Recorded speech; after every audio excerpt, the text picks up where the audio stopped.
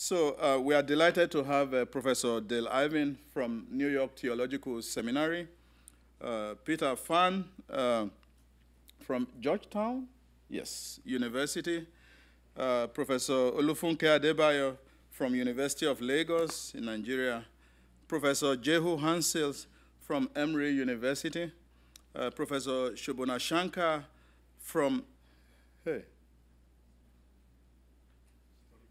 Stony Brooks, yeah, University in New York.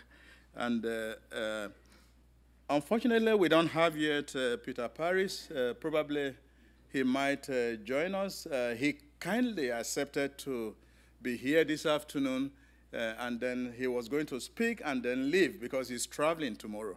So we hope that. Back and forth from Delaware, yeah. And traveling tomorrow. Yes. So hopefully he might join us at the end. Okay. So. Let me just invite Dale to the podium. Thank you, Afe. Well, it's a bittersweet task we have. The occasion of this panel is the passing of our friend and colleague, Lamin Sanneh, back on January 6th. I got an email early in the day from Anthea Butler, who had already been contacted by religious news services. And I was quite shocked, like many of you were, when you heard that Lamin had passed. And one of the things I felt was like I'd lost a great friend and I didn't have a chance to say goodbye. So we've all lost a scholar and a friend, and that's the bitter part, but the sweet part is we're here to celebrate for a few minutes his life and his heritage. One of the things Lamin often said had summoned him to Christian faith was the empty tomb and the belief in the resurrection of the dead. He told me once he truly believed in both the ancestors and the saints. Well, he's now among them, and I'm sure he's listening in on our conversation. So, Lamin, you might not agree with everything we're going to say. You very rarely did. But it's you we're honoring, and we do ask you to listen to what we have to say. And you can expect us to be struggling and working with you and remembering you for a long time to come. 9 years ago, Akin Akanada edited a book titled A New Day. It's going to show up here in a moment. Essays on World Christianity in honor of Lamin Sanneh. Several of us who are here contributed essays to that volume. I went back and looked at the Festschrift as I was preparing my remarks for today. One of the words that shows up in several chapters by various authors is frontier. Lamin Sanneh was someone who was intentional about living and working along various frontiers in his life. Regarding Sanneh's contribution to Christian-Muslim dialogue in particular, Andrew Walls, in his foreword to A New Day, wrote, "It was the area of the frontier, geographical, intellectual, and spiritual, where Christians and Muslims mingled, that Lamin's work as a teacher and practitioner lay." That certainly shows up in both Piety and Power, Muslims and Christians in West Africa, and Beyond Jihad, the pacifist tradition in West African Islam. But there are other frontiers that Lamin sought to cross. Abolitionist Abroad, American Blacks in the Making of Modern West Africa, was a serious effort to cross back over the frontier of the Black Atlantic in a freedom ship while making a larger case for an anti-structural reading of the modern missionary movement and opening a new chapter he hoped in African American and continental African dialogue. Translating the Message, the missionary impact on culture, which I think is arguably his most influential text, made the argument that the incarnation was the supreme act of divine crossing of frontiers, and that as a result, Christianity as a religious faith tradition lives in translation, which is by definition, he said, an act of crossing a frontier. Translating the Message continues the practice of the Word becoming incarnate in the flesh, he often said. All of these are important moments in Lamin's frontier thinking, but the place I always found his passion to be most focused was along the frontier he encountered as an African engaging the West. It started early in his life. Chapter 6 of Summoned from the Margin, Homecoming of an African, an autobiographical essay, tells the story of his struggle with European missionaries at the end of his teenage years. Lamin had been raised a pious Muslim in an upper-class family, but he had found himself summoned, his word, summoned to Christian faith primarily through the person of Jesus, who he first met in the Quran, and then by the story of the suffering of God that he encountered in the Christian understanding of Jesus. Lamin called it a conversion, but when he sought to act upon his conversion and be baptized, he found both the local Roman Catholic priest and the Methodist pastor, both of them white European missionaries in his region of Gambia, unwilling to perform the sacrament, due mostly to what Lamin regarded as their incredulous response to an authentic Muslim conversion in their midst. At first, he sought out baptism from the local English Methodist missionary pastor. The pastor sent him to the Roman Catholic Church in the region, suggesting it was nearer to his home. But after waiting for some time for the Roman Catholic priest to honor his conversion and baptize him, Lamin writes, he went back to the Methodist pastor to try again. Quote, "My conversion was beginning to feel like managing an ecumenical hedge fund, with the Protestants and the Catholics agreeing to share the risk of accepting a convert from Islam, but neither being willing to take them on alone." End of quote. Eventually, the Methodist pastor agreed to baptize the 19-year-old convert, doing so only after Lamin assured him that he was going to be going to Germany for a while and thus would be not causing an immediate problem for the pastor. And so he writes, one hot Sunday evening in June 1961, the minister set aside his scruples and administered the sacrament of baptism. I had wrung it out of him, I remember feeling. End of quote. It would not be the last time that Lamin Sanneh wrung something of the truth out of those of us who come from the West. Encountering the West, Christianity in the global cultural process, the African dimension. Whose religion is Christianity, the gospel beyond the West? Disciples of all nations, pillars of world Christianity. Each in its own way sought to continue to address that Catholic priest and that Methodist pastor from whom he had wrung his baptismal experience in 1961. Lamin opposed not just what he considered to be the arrogance of the West, but what he considered to be Western Christianity's failure to embrace its own truth. He linked these two factors at a deep level, and he saw them as constituting a fundamental crisis of our era. He bristled at the notion that he was accountable for the colonial history of Western Christendom, or that he had to apologize for what Western missionaries had done or failed to do. But at the end of the day, it was not the missionary heritage of world Christianity that he opposed, only the reduction of world Christianity to what missionaries from the West thought they were accomplishing. He often told us what missionaries intended and what converts apprehended were not the same thing. Back in October of last year, 2017, 2 years ago, as I was finishing my paper for last January's conference here at Princeton, the first one on world Christianity, I sent Lamin an email asking him both to verify a personal conversation we had 15 years ago at Techne and to grant me permission to quote him in my paper. The comment he made that I had so vividly recalled concerned what this area of study we are calling world Christianity is all about. Sanneh had said to me that he thought one of the tasks of world Christianity is to challenge the tribalism that too often characterizes the work of our colleagues in the Western Academy. He emailed me back an hour later at 11 o'clock at night to confirm my recollection and give me permission to cite the conversation as reflecting his belief. Then he went on with a further reflection. He wrote that back to me this evening, and I didn't have a chance to get his permission to quote this. So Lamin, I'm going to go ahead and do it. Dear Dale, you have a good memory. I certainly concur with the sentiments you report of me. The telltale signs today are the efforts in the West to define the West out of world Christianity on the grounds that what goes for world Christianity today is different than what took place in European Christianity. And that warrants changing the name now to world Christianities. Christianity in the non-Western, Christianity in the majority world, global Christianity, and so forth. The fight about what name to give the subject is really a fight of the West and its surrogates to contest the right of Christians elsewhere to consider themselves as equals in this religion. If these converts are to be included, the West feels it must cast the deciding vote to count itself out. The West is happy to yield the quantitative argument of numerical growth elsewhere without budging on the qualitative ground of its intellectual and economic superiority, despite evidence of religious recession and retreat.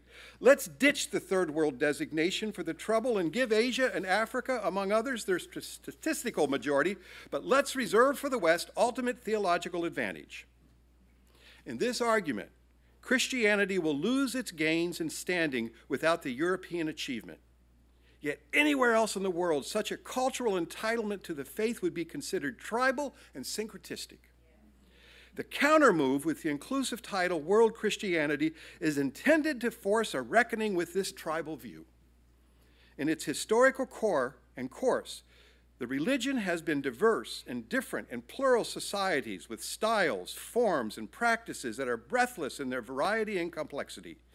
It is no different today except in scale and direction, and perhaps, too, in the challenge to Western proprietal claims. I hope students will come to press the issue as they work to reshape the cultural landscape of the Christian profession of faith. Lamin Sanneh, may his anti-tribalist spirit increase and continue to inspire those of us who seek to become more truly a world Christian movement.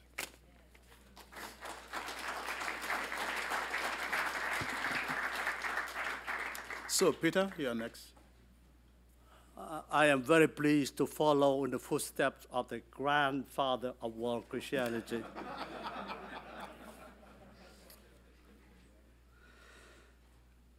Like many of you, we come to know the scholar through their works first, and only then we meet them in the flesh. And that happened to me too. The first work that I read of Lamin Sanneh was translating The Message. It is from there that I realized that I had to learn a lot of new things. Now, instead of giving you a general overview evaluation of Lamin Sanneh's work, as my friend has done beautifully, I'd like to focus on his last work, the famous Disciples of All Nations, Pillars of World Christianity. It is his last major work before he wrote his autobiography. Now, this work was part of the Oxford Studies in World Christianity. He was the generator of that series. He even asked me to write a volume for the series on Roman Catholicism. Unfortunately, time did not permit me to do that, and then the series, as far as I know, kind of died out. It is no longer in print. Now, the key to appreciate both the volume, the Disciples of All Nations, and the series as a whole, of which it is a part, is the expression world Christianity, mentioned in the title of the book, Pillars of World Christianity. Now, at the time, world Christianity, that expression was a coinage, a new term. But today, of course, it became a currency in all kinds of societies, scholarly societies, history, mission, and so forth. More significantly, for us, the way Lamin Sanneh used the term world Christianity is that it signals the unsettling fact that third world, post-colonial Christian churches, contrary to popular perception, are no slavish replicas of the churches of the global north, but have, through the process of appropriation, and transformation, refashioned the way Christianity is lived, and therefore reshape the very face of Christianity. Sanneh put it very concisely, and I quote, "Christianity has not ceased to be a Western religion, but its future as a world religion is now being formed and shaped at the hands of the minds of its non-Western students and members," unquote. Now, a central metaphor to understand the work of Lamin Sanneh as a whole and also as in this book is, interestingly enough, the image of pillar, not so much as frontiers at the beginning of his work, but as a pillar. By my counting, he uses this term at least a dozen times in this book, either preceded by an adjective such as missionary pillar, or followed by a genitive such as a pillar of charismatic renewal when he talks about African Christianity.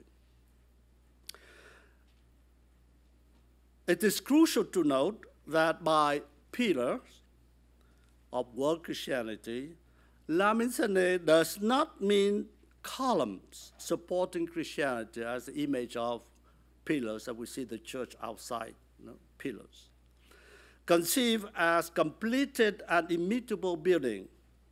On the contrary, Sanneh's basic thesis is that Christianity is a movement deeply embedded in historical and evolving traditions and cultures, with a series of, quote, origins, expressions, and subsequent attrition, unquote, in various parts of the world.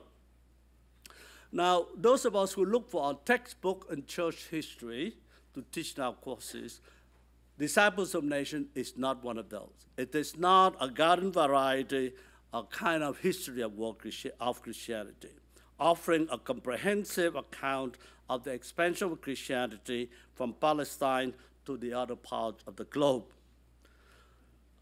Emphatically, it's not a narrative of European and North American missionaries building up churches, social services, congregations, universities, and dioceses, and so on.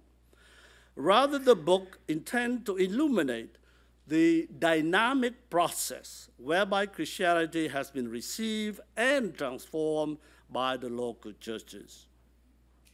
Christianity as an imported product in terms of their languages, political and social conditions, cultures, and religions.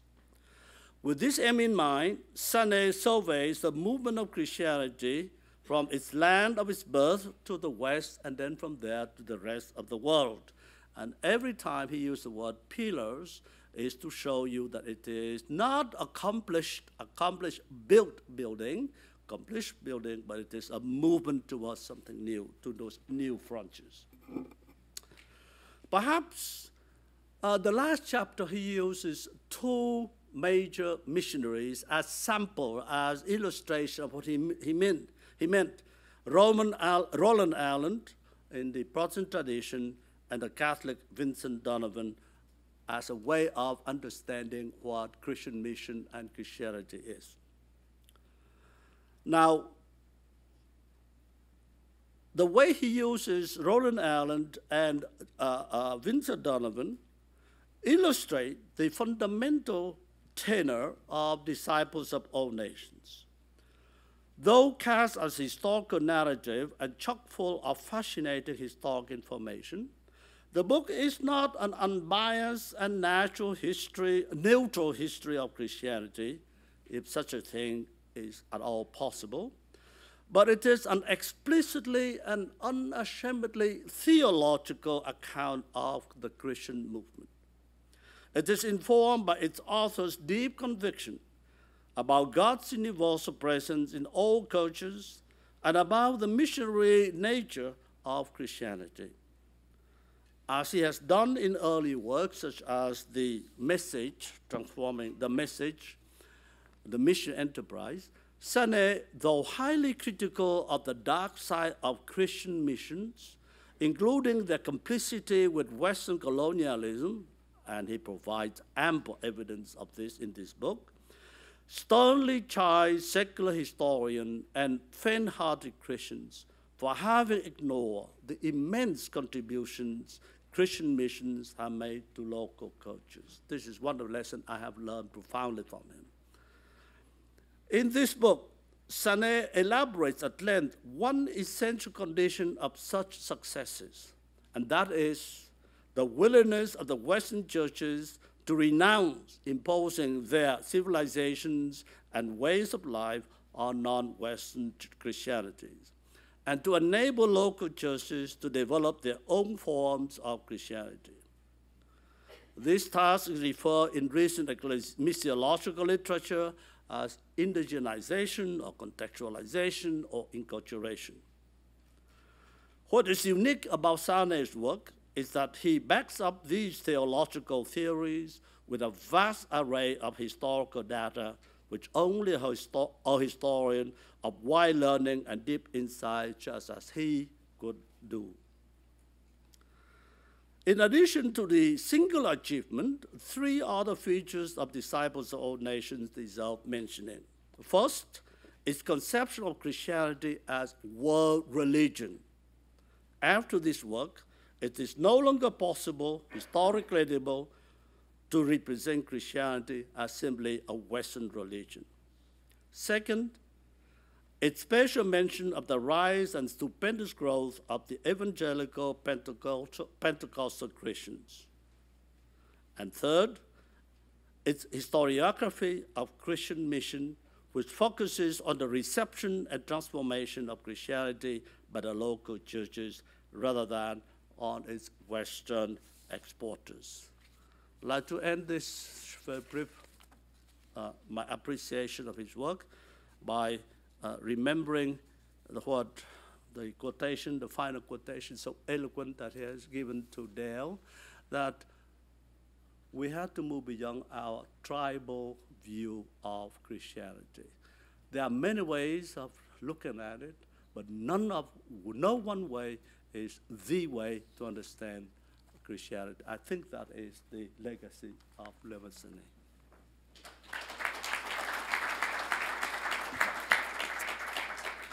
Thank you so much, Peter. Funke, it's your turn. Good afternoon, everybody. I didn't get to meet Lamin Sanneh. I never knew him, but I read his works, particularly his publications on African Christianity. I am a historian, and so my attraction, my main attraction to his work is his historical style, his historical depth. So I will be speaking from a historiographical perspective. Firstly, I want to talk on the way he saw the African past, especially the mission history that he was writing. He had an Afrocentric perspective. He celebrated African initiative, and I really appreciate that. Because part of what I teach a course on African historiography. We try to look for internal sources, for internal interpretations, to see how we can bring out some of the hidden things that Africans have done. And when I read Lamin's work, I saw a lot of this in his work. I will cite a few examples. Now, he had an account of the contributions of African Americans to the abolition movement, to the spread of Christianity in Sierra Leone and Liberia. He also traced the historical roots of African Christian independency to these African Americans, the Christians, and he emphasized the role of recaptives. All this I saw in his book, Abolitionists Abroad, American Blacks and the Making of Modern West Africa. And of course, there were a handful of other journal articles that explored the same theme. These themes, these discussions, they are very, very pertinent to me on another level. I also teach a course on the African Independent Church movement. And I was so fascinated by Lamin's analysis that in tracing the root of these independent churches, he actually went as far as the activities of the African Americans. I was impressed by that, so I had to rethink my own approach to the course, and we had to incorporate some of his sources too.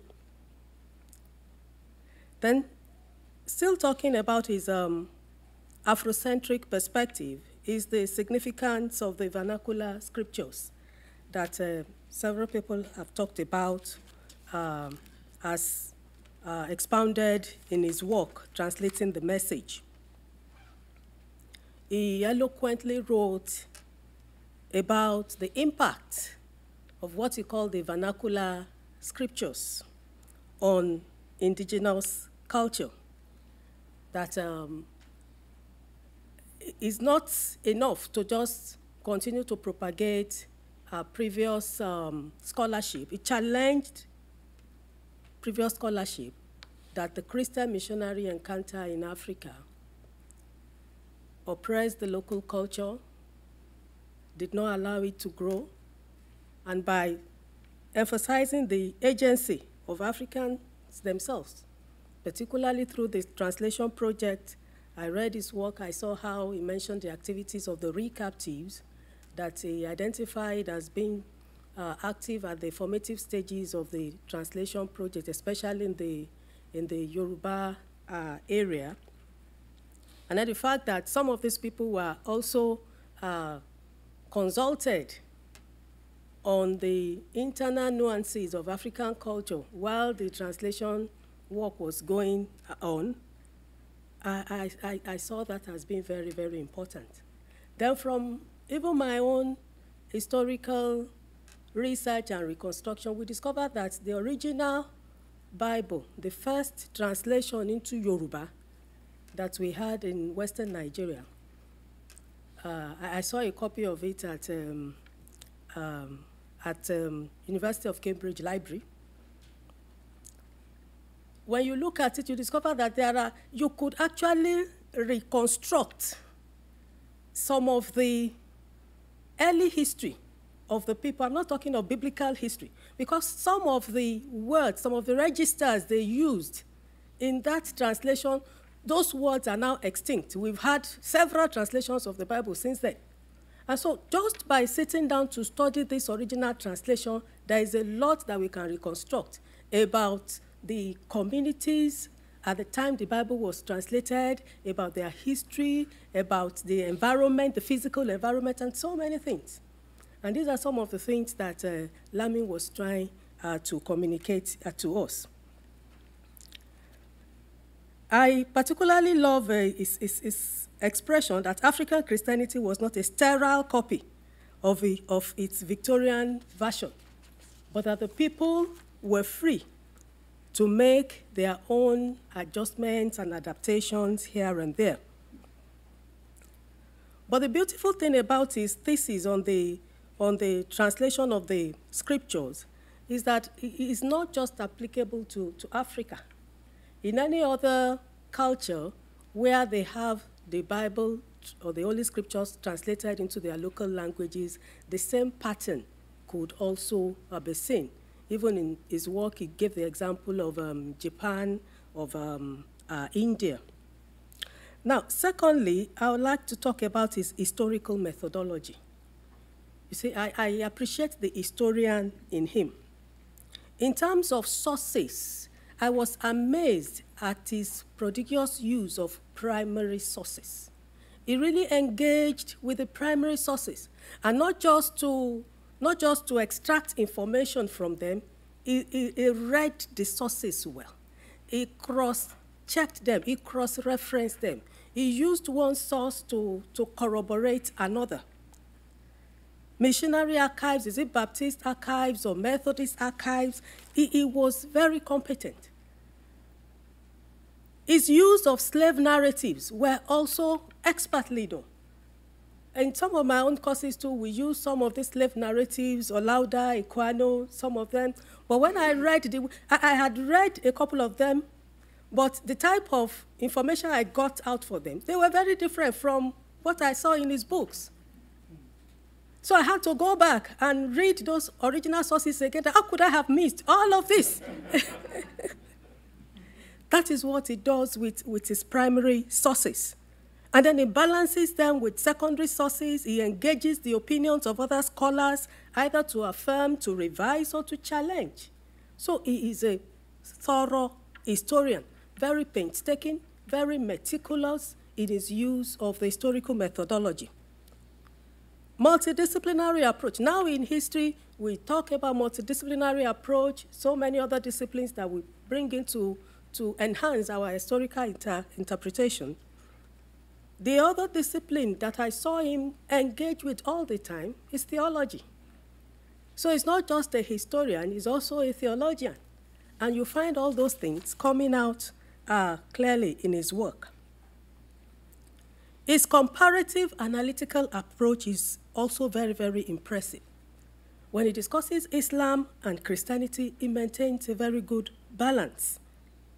He talks about the translation of Holy Scriptures in Christianity, and then at the end of that book, he also he compares it with Islam. That yes, Islam does not recommend translation of its Holy Scriptures. It's sacred. It has to be read in the original language. That one too has its own disadvantages. They still had converts. They still gained a lot of ground, just as in the Christianity on the other side, the ones that made use of the indigenous language also made their own gains. So he's able to balance his argument, even in the comparative dimension. And it's not all the time that you come across scholars like that are fully grounded in Islam, fully grounded in Christianity, and can authoritatively speak about both religions. I appreciate that in his work. His analyses are not monocausal. He looks for multiplicity of causes. He balances external with internal factors. And the breadth of his analysis is also very impressive. When he talks about African Christianity, in fact, his very first work that I read, it's a journal article, The Avenger and the Redeemer, Christianity and the Cultural Matrix. For the first few pages that I was reading, I was so captivated. It was a broad sweep of Africa. And then along the line, he brought in a few case studies, and I said, oh, so this is where he's going. So his mastery of the subject is very, very impressive. We have heard about his contributions to the field of world Christianity, the emerging field of world Christianity. I also saw that in his work, that his concern is to free Christianity from its Western and imperial colorations, to allow it to adapt to the realities in the non-Western world. And of course, issues of indigenization, he also addressed that. That is in his book, Disciples of All Nations, Pillars of World Christianity. His works have been widely reviewed, and a number of criticisms and shortcomings have been brought out by academic reviewers in several journal articles. But for me, the main thing that I have taken out of his work is that celebration of African initiative, that Afrocentric perspective that helps us to appreciate what Africans have done for themselves. His legacy is not just in the volume of his work and in the variety of themes pursued, but in his celebration of the African agency. His insistence that we look inwards and produce internal arguments to balance the external perspective.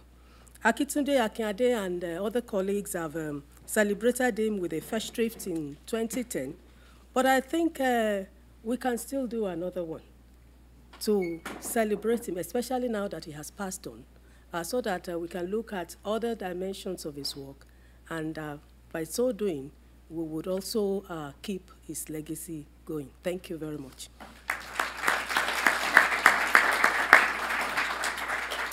So many thanks, Funke. Jehu, it's your turn. So I'm honored to be part of this illustrious panel. It's not very often that I at least get a chance to correct something that Peter Phan says, and I'm not going to pass it up. I'm sorry. So So after Disciples of All Nations, Lamin Sanneh published Beyond Jihad in 2016, before the, so anyway, there we go. Early last December 2018, a group of Christian and Muslim scholars, mainly from West Africa, but also from a few from different parts of the world, converged in Accra, Ghana, in a meeting that was convened to establish the framework and parameters for what was being called the Sanneh Institute, to be housed at the University of Ghana, where Lamin Sanneh taught in the 1970s. So the objective of the center was to not only honor Sanneh's illustrious career, but also to continue his scholarly tradition of missiological and theological inquiry into Islam and Christianity in Africa and their intersections with contemporary African realities. So I was one of those present, and of course, Lamin Sanneh was also there. And we hadn't seen each other for a while, so as soon as I saw him, I went up to him and the usual greetings, and I said to him, just recently I was on a panel discussing the significance of religious institutions for education in Africa, and after many years, I went back to his book, his 1983 West African Christianity, the Religious Impact, and I was sharing with him that once again I was reminded that despite the assumption that early education in Africa depended entirely on foreign funds and European personnel, in fact, most of the work of teaching and organization and the lion's share of funding came from Africans themselves, virtually from the very beginning.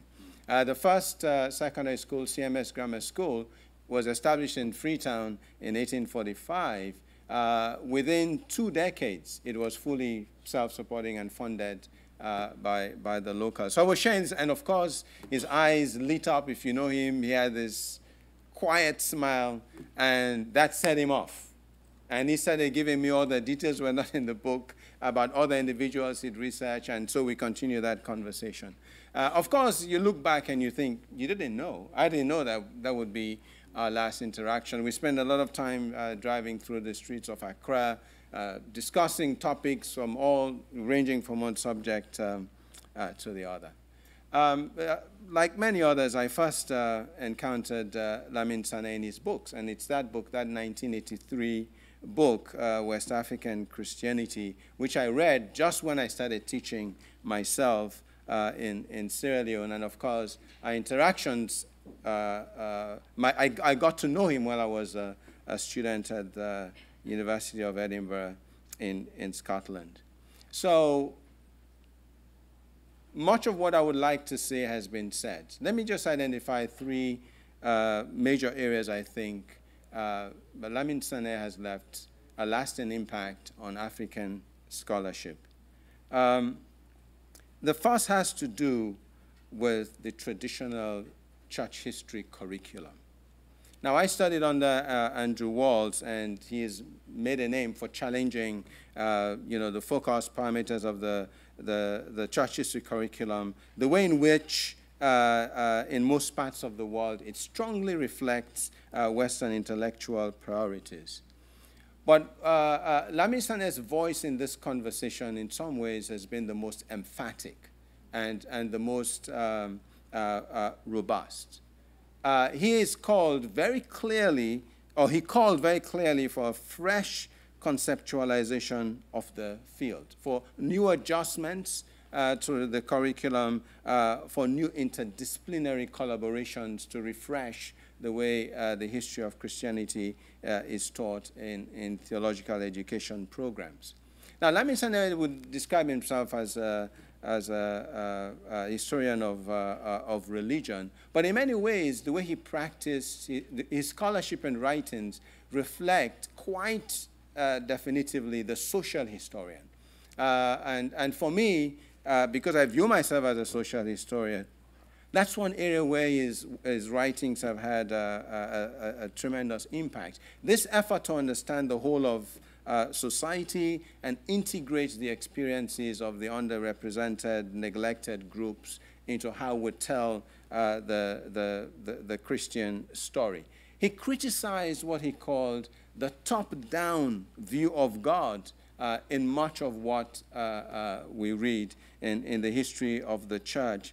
And he called for new approaches that took on the entire landscape of the emergent world Christianity, with its roots among workers, peasants, refugees, immigrants, the underclass, and so on, because their voices were critical to the story. In fact, in one of his writings, he suggests that, I quote, "The historian's business is to do the best for the other side, which is the underside, to resist the force of the West's claims to primacy," unquote. So this approach to the church history curriculum was profound, but profoundly important for telling the story of African Christianity. I believe many of you know that to this day, there are still widespread assumptions shared by even Africans that the church in Africa is largely a Western product. And of course, this has been rebutted and refuted in so many different ways. But Lamin Sanneh had one particular argument that I always go to when I introduce my classes in the history of African Christianity. He made the point that the same verdict is seldom applied to Islam, by which he meant that the same processes of change are subjected to different standards of judgment. The African embrace of the Christian faith is often deemed ill-informed or borrowed or derived or an imitation of Western forms, while the spread of Islam is often seen as intrinsic, as free from any external impositions. And it was his way of querying some of the duplicities we find in the scholarship. Mention has been made of his heavy contribution to the salience of indigenous religiosity. And I think there are few who have done more to expose the fact that the judgment that African Christianity is raised on foreign stock ignores the dynamics of religious change and the enduring potency of religious elements. This study of pre-existing religious traditions, the way they shape African engagement with the faith, the way they fundamentally inform reception and appropriation, is now a hallmark of world Christianity studies. As Lamin Sanneh puts it in one of his most quotable quotes, and there are many of those, but here's one where he says, I quote, "Indigenous discovery of Christianity requires even more critical attention than the Christian discovery of indigenous societies," unquote. So, and he, of course, has expanded widely on the principles of translation and indigenous appropriation, that conversion in Africa was no passive process, that the new understandings and initiatives that emerged out of African appropriation of the faith combined critique of missionaries with radical reform using instruments of indigenous religion. So these two foci, local agency and the translation principle, that privilege the recipients and demonstrates that people reach salvation through their own culture, and emphasizes that in the spread of the gospel, the recipient culture is a valid site and should be in some ways a primary focus of a scholarship, again, is now simply part of how we think and study world Christianity. And I have to say this vernacular issue that he has used to complicate, the Western missionary mandate is one that I find resonates throughout the history of Christianity. There's a tendency in our studies of world Christianity to think of these arguments, these ideas and insights as kind of applicable to post-16th century realities.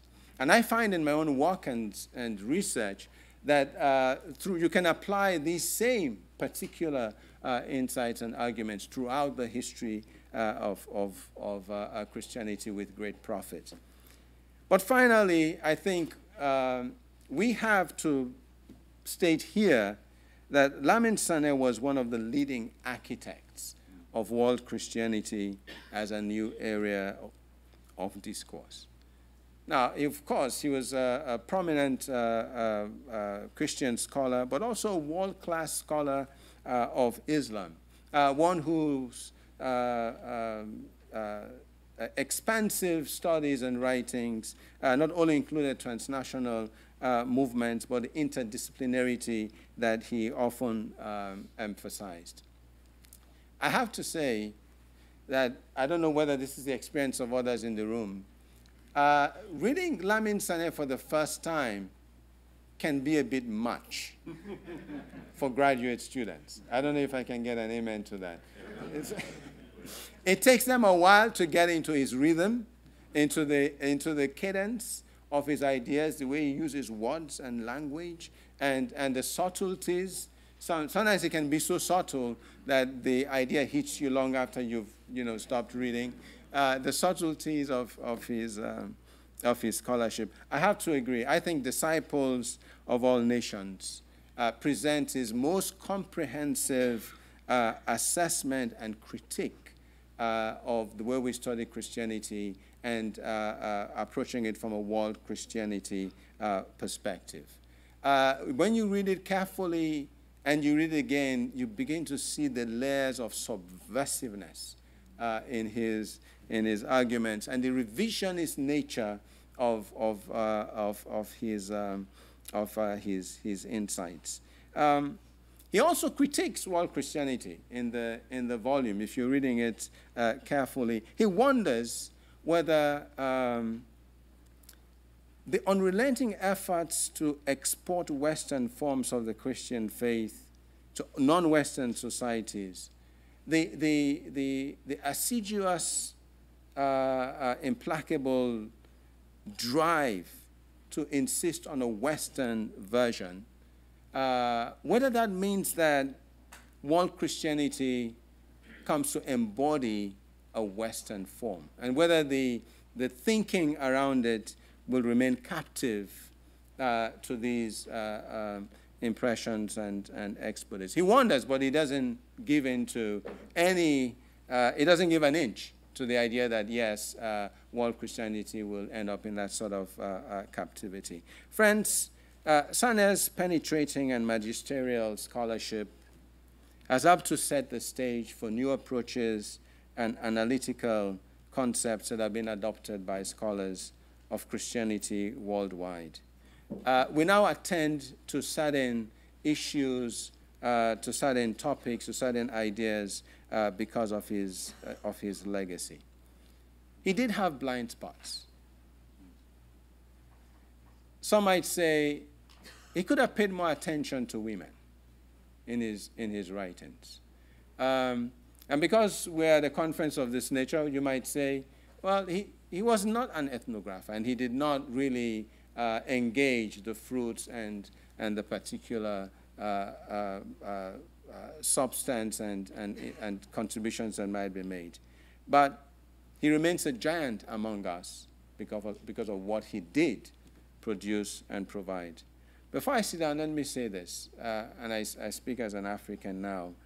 Well, I've been speaking as an African, but I want to get your attention just for 1 minute. In the last 11 years, we've lost 3 of the most dominant and influential Africans. And we've lost them at the height, they're not waning, they're not, fading. We lost them at the height of their monumental intellectual powers. It was Kwame Bediako in 2008, and then Obukalu in 2009, and Lamin Sanneh 2019. And when I got the news of his passing, that was the first thing that came to my mind. Not again. Thank you.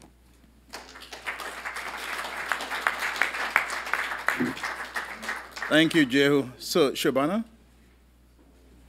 Good afternoon. I'm also very honored to be a part of this remembrance. And I'm speaking as, like many others, someone who read his work, and then I was able to have the opportunity to meet him and continue being inspired by him at conferences. And we shared, it was because of him that I became so interested in not only Christian-Muslim relationships, but also West Africa as a locus of pluralism, as the place as a place to study the world. And in fact, I would just want for a few minutes to reminisce about how I first studied his work in a global history class, not a class on Christianity or religion, but on history. And his name was maybe the only African name on a otherwise largely white male syllabus, because it's usually not Africans, Asians, or Latin Americans who were writing global history at that time. So reading his work shifted my orientation, or made my orientation to understand world history from West Africa. So I want to focus a little bit more on his methodology, as Funke also addressed, because actually this semester what I'm trying to do is teach global history to my students through mission history. And what I would see is partly related to what Lamin Sanneh's mission itself was, and it's impossible to have a class like that. This is for undergraduates without his work on it. I found, and so the two books that I chose were actually Translating the Message and Abolitionists Abroad, and maybe, as Jehu mentioned, a bit heavy for the undergrads. It is the writing is breathtaking. The insight is breathtaking because it makes them pause and not be able to keep moving on reading as if they're understanding. They have to stop and understand. So I just wanted to make a few comments about these works. The first is that of all the other readings we've had about the idea of cultural imperialism being associated with missions, the way he takes that idea apart in such an understated and graceful way is actually breathtaking in Translating the Message. That Christianity's revolution was multifold, and that the very notion that Christian missions could be reduced to cultural imperialism, which is still how many popular images of Christian missions are. If we think about how, for example, John Chow was represented in what happened in the Andaman Islands recently, which is what my students came to the class with. Lamin's discussion of it is so understated, and he takes it apart, and he brings in Translating the Message the idea of communicating the message to the very personal level. And I think this is another aspect of his work that is so breathtaking, is because of his own experiences, he brings that level of individual cognition and faith to his scholarly writing. And so he talks about, for example, the breakthrough that Paul has, that the idea of cultural exclusion was completely shattered for him. And he said he wrote encountering the reality of God beyond the inherited terms of one's culture reduces the reliance of that person on that culture as a universal normative pattern. Just to meditate on that idea that we as individuals have to break beyond our inherited terms was something that I personally was affected by, and that my students, I was getting them to sort of think about what Lamin would be saying to them if he was actually in the classroom. What are your inherited patterns of thought and belief? Just moving on quickly so we have time to discuss, Abolitionists Abroad is also a revolutionary book in so many ways. But as Funke mentioned, his discussion, his bringing to life Equiano and Crowther and other Africans, particularly African freed slaves, as intellectuals is something that my students need to understand now, and that our future students should be reading over and over again. He again brings Equiano's personal revelation to life in details, writing, Equiano was fixated on the gap between the virtues of humanity preached by religion and the evils of real life. Being an abolition missionary meant being continually reminding people, others, of this moral possibility. And we read Equiano in so many registers, but as Funke said, to have students read Equiano and then read Lamin's work to see that Equiano's impact is a global impact on the condition of slavery, as much as the impact of Rousseau or Montesquieu or any other thinker. And so the genius of his work for me was to impress upon students this idea of who is an intellectual, and why aren't more African scholars, thinkers,